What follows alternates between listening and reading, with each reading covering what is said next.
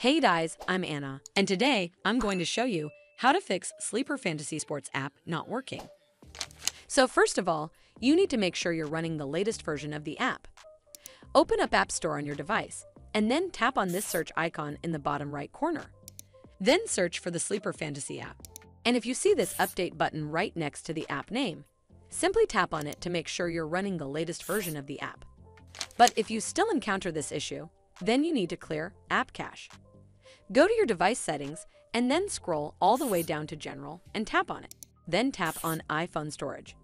From here, search for the Sleeper Fantasy app and then tap on it. Once you're on this screen, you need to tap on Offload App. Tap again to confirm. It'll take a bit for processing, and then a Reinstall button will show up. Simply tap on it to reinstall the app. This should fix the issue, but if it doesn't, then you need to completely reinstall the app. Follow the on-screen instructions to navigate all the way to the app page. Once you're on this screen, tap on Delete App to uninstall the app from your device. Once uninstalled, you need to open up App Store and then search for the Sleeper Fantasy app right over here in the search bar. And then click on this Get button to install it back on your device.